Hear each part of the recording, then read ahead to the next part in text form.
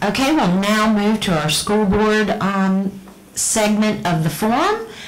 There are 4 candidates that will be represented tonight. We have 3 of them here with us. Candidates were allowed to submit a written statement if they were unable to be here. We do have 1 for school board and 1 for commissioner, which we'll get to a little bit later. So I'm going to start off with reading the written comment from E.C. Peed, who is a school board candidate for District 2, which includes Aurora, Edward, Blunts Creek, parts of Chocowinity, and Gilead. And this is directly from E.C. Peed. I am seeking re-election to the Beaufort County Board of Education as a representative for District 2. I have served as a school board member for 28 years since 1994. During my tenure, District 2 and all of Beaufort County schools has been at the forefront of my care. Specific to District 2, Snowden Elementary has grown academically with meeting or exceeding growth on the North Carolina accountability model for the last 5 consecutive years. Southside High School has also met or exceeded growth on the North Carolina accountability model for the last 3 years. Chocowinity Primary has met or exceeded growth for the last 5 consecutive years as well. Snowden Elementary School, Southside High School, Chocowinity Primary School, and Chocowinity Middle School all have strong principal and assistant principal leadership, as well as excellent professional educators and staff who desire and work toward great outcomes for all students. I held the position of school board member with great integrity. I often visit our schools, speak with employees and students, and connect with our community and families directly at the school and community events. It is with great pleasure that I work on behalf of our community, including with the constituency who have elected and re-elected me to this position. It is my priority to ensure that your voices and vision for public school education is heard, acknowledged, and respected. If re-elected, I will continue to work with the Beaufort County Board of Education, superintendent, and our local and state legislators to lobby for our students and community. Over the years, I have fought to maintain Snowden Elementary School in the Aurora community. If re-elected, I will continue to fight against opposing beliefs and entities that desire to consolidate and or close Snowden Elementary School. The school is beloved by the Aurora-Richland Township community and remains an integral part of revitalizing this community through providing all students a high quality education. Please re-elect me, E.C. Peed, to represent District 2 on the Beaufort County Board of Education. So now we will move to our in-person candidates, and since we are on District 2, which again is the Edward, Aurora, Blunts Creek precincts plus parts of Chocowinity and Gilead, we will move to our second candidate, Mr. Charles Hicks, for a 2-minute opening statement. Hickman, I'm sorry. You know I know better. You know I know better. So Mr. Charles Hickman, District 2 candidate for Beaufort County Board of Education. Thank you. I am Charles Hickman, and I humbly ask for your vote on for the school board. I'm running because proficiency scores for the students of Beaufort County schools badly need improvement. Not only do I believe my background gives me strong qualifications for this position, but I am one who will speak up strongly to push for those improvements in our schools. I am a Beaufort County native and graduated from Chocowinity High School and East Carolina University, where I earned degrees in history and geography.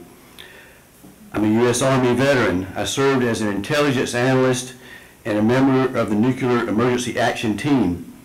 I co-authored and taught the Nuclear Surety Certification course. Returning to civilian life, I worked as a teacher in Beaufort County schools, teaching U.S. history and world history. In the private sector, I have created and run several small businesses, including Movies and Mercantile. I have been active in church most of my life. I believe I am uniquely qualified for this position, especially for the crucial times we are now living in. Thank you. Thank you, Mr. Hickman. We'll move to our District 8 candidates, which is Hunters Bridge Precinct, Surrey Bath Precinct, and parts of Pantego and Woodard's Pond. Mr. Donald Shreve.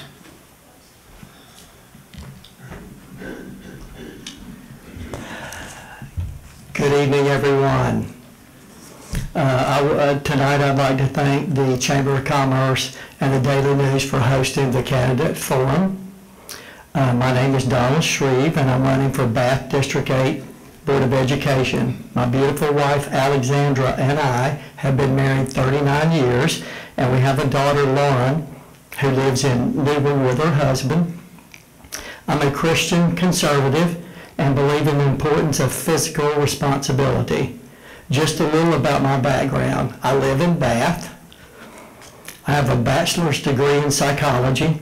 I retired from 2 major airlines, Piedmont Airlines and U.S. Airways, in 1995. I served 10 years as a CEO of a Center for Domestic Violence and Sexual Assault Victims,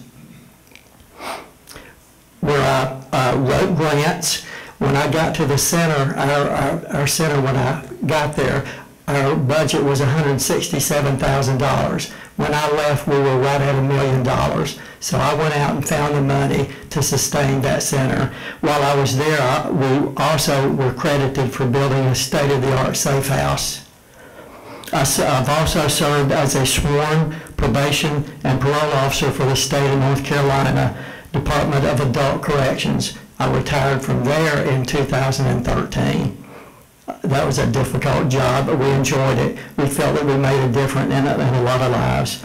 I've been a substitute teacher for 8.5 years. I currently substitute at 2 of our District 8 schools, and I believe that gives me a unique opportunity to be a board member and what those schools' needs are from day to day. I also won the Republican primary in May. I won the Volunteer of the Year for North Carolina in 2000. I also won the J.C. Penney Volunteer of the Year the same year with a Golden Rule Award, and they gave me $1,000 for that. Thank you so much. And our next candidate, District 8, Mr. John McCalla.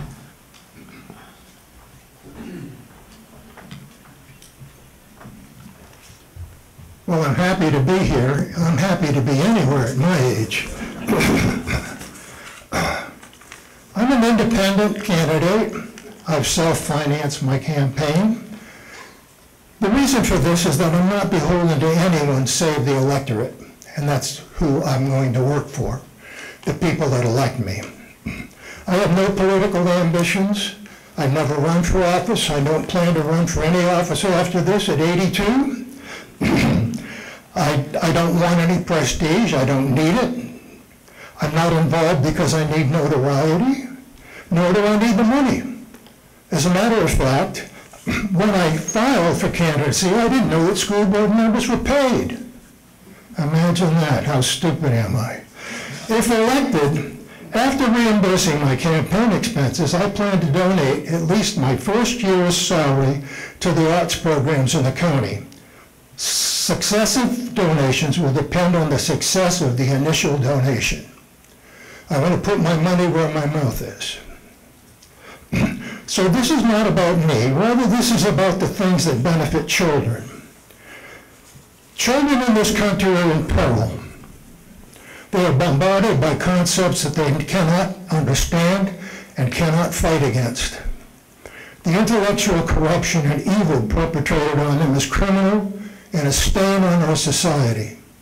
They're being subjected to the politics of hate, and we don't want that to happen in Beaufort County.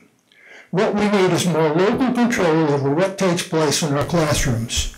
We do not need the data people, you know, the bureaucrats and politicians from afar, telling us and our superintendent and our teachers what to teach, how to teach it, and why to teach it, and bribing us to do it. To them, children are only numbers. They're a means to an end. The hierarchy of top-down control must cease. And local, I'm out of Your time. 2 minutes are up. That's all right. Thank you, sir.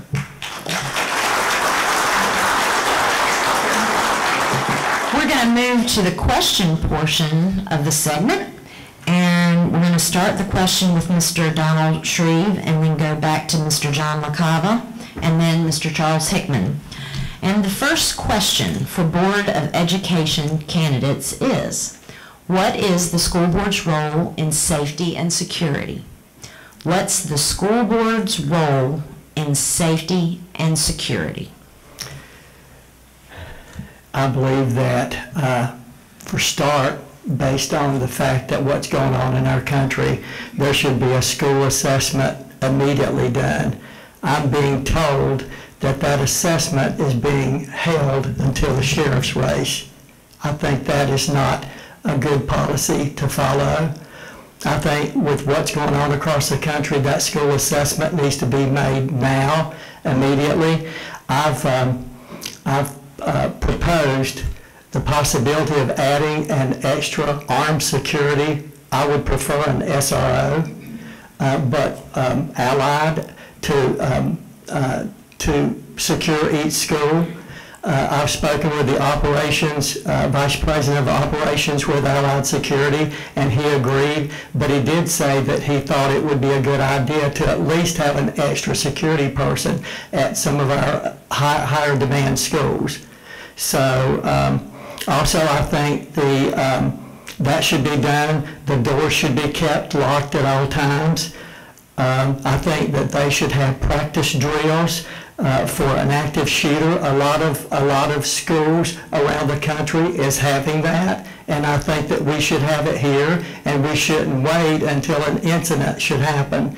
So I think I have some ideas, if I get elected to the board, that I would want to work with the fellow board members and try to accomplish some of these things. I've been a hard worker all my life and a good communicator, and I feel like we could do that. But I think that assessment needs to be done now, not in 3 weeks from now. You never know.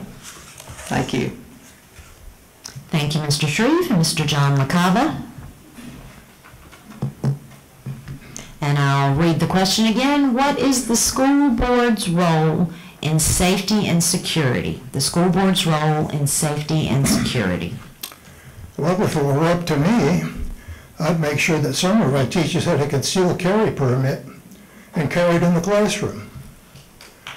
I think that if we put some signs on the entrances to some of these schools saying, quote, our teachers are armed and certified, good luck. That might prevent some of this stuff. As it is, people think these weird, twisted people that assault schools and school children think that because it's a gun-free zone that they have free entry and they can do whatever they want when they get in there. They need to know that that's not true, that they can be taken down quickly and efficiently. And I think that's what should happen. Thank you. Thank you, Mr. LaCava. Mr. Charles Hickman. And again, school board's role in safety and security. Well, the school board has a role in that because the school board sets school policy. So that's one of the things they would cover. You would have a policy. As far as safety and security, it is correct that we'll know more after the sheriff's race as far as their role in this or not, but that's not the end-all thing. One of my military roles was as a physical security inspector.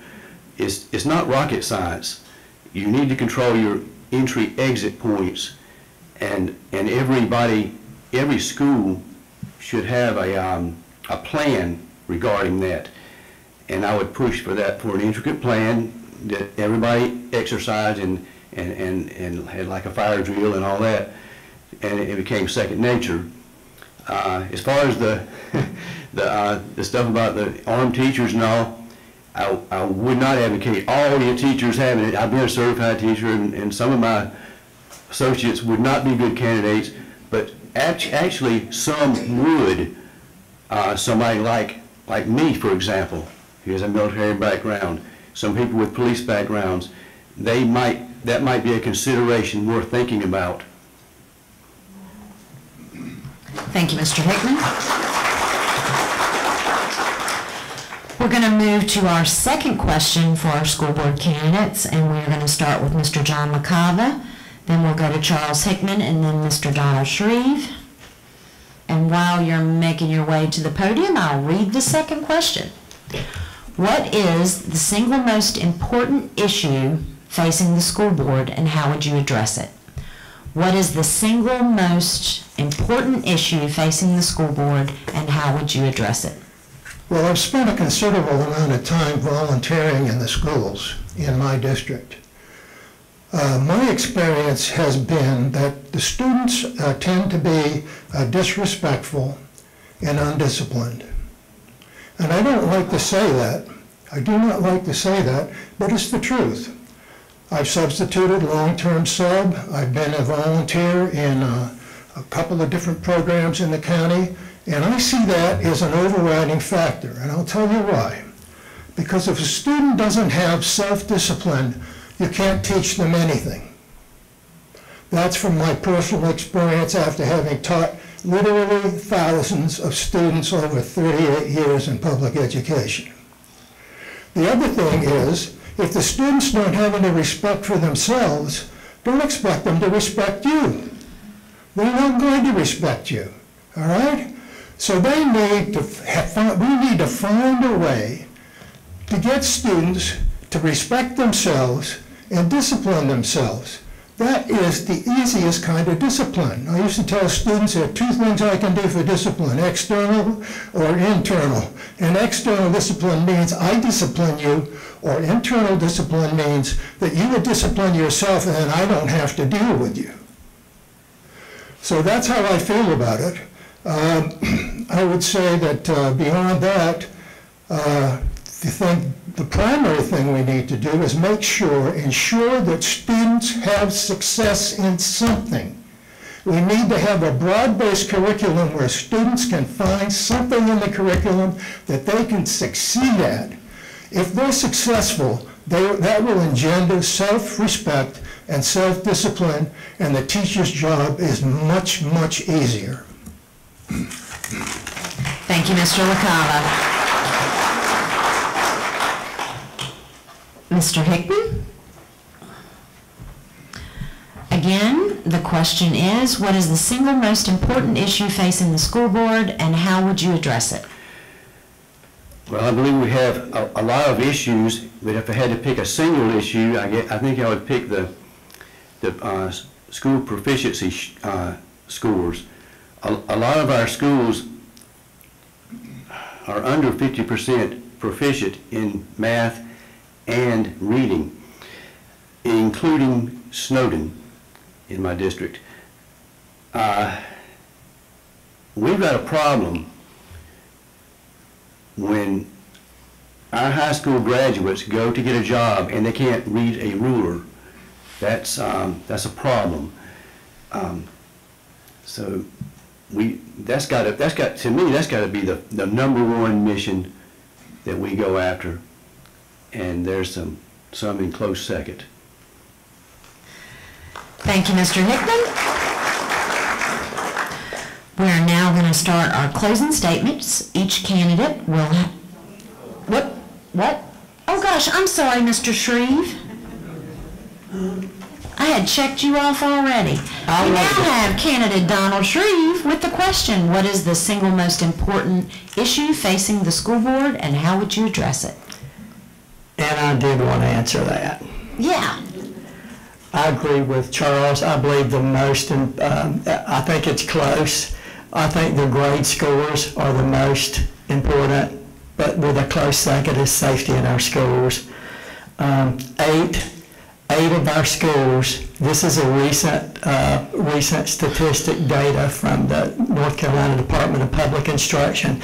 8 out of our schools in this district, not in my district, but the whole district, 8 are, and I wrote it down today, 8 schools have a D rating in school scores.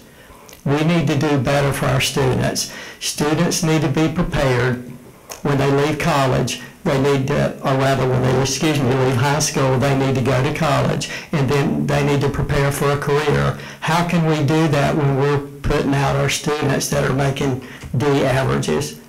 So we need a change. We need a change in our way of thinking. One thing that I would recommend is as far as their curriculums go, to get back to the basics: reading, writing, math, English, and social studies. We should be doing that. Thank you. And also, the school board contracts out their, I think, most of their curriculums. I would like for the school board to have our own curriculum where we're appointing a school board member, a teacher, possibly a student on there, and other professionals that we want to hire, and then determine what we want as far as teaching our children. She's holding the flag up, that's distracting, but and teaching our children what they need. We need to be mindful of that, and we need to work hard, and I believe we can do it if Thank you, Mr. Shreve.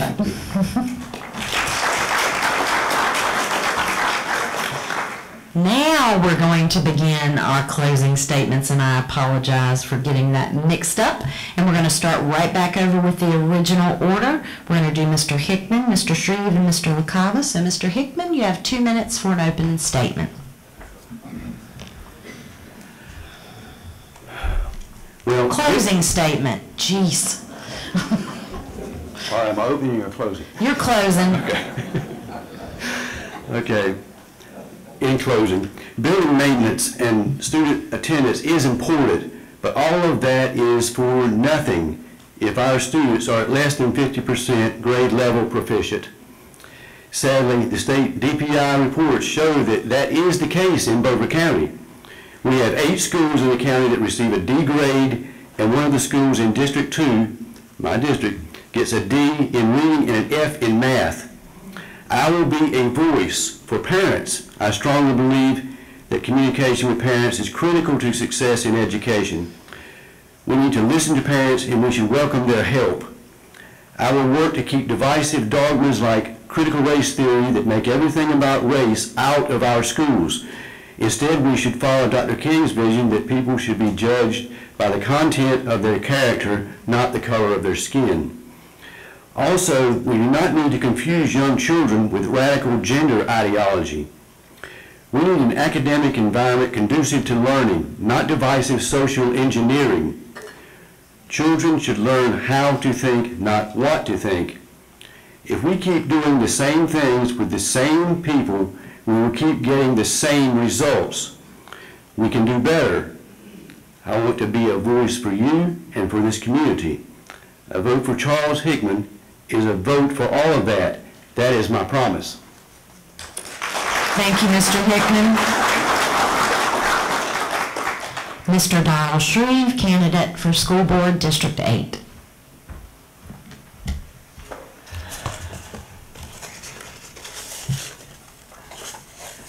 Okay, I believe that you need to elect someone to the Board of Education who believes in a strong work ethic and can communicate and work with fellow board members in order to gain the public's confidence in our schools again, and by ensuring student success as they transition into college and career. That's what I meant to say a little bit ago. I met with families on the journey and running for Board of Education in the last 7 or 8 months. One word I heard over and over again was that they wanted change they wanted change in our current school board. They wanted change.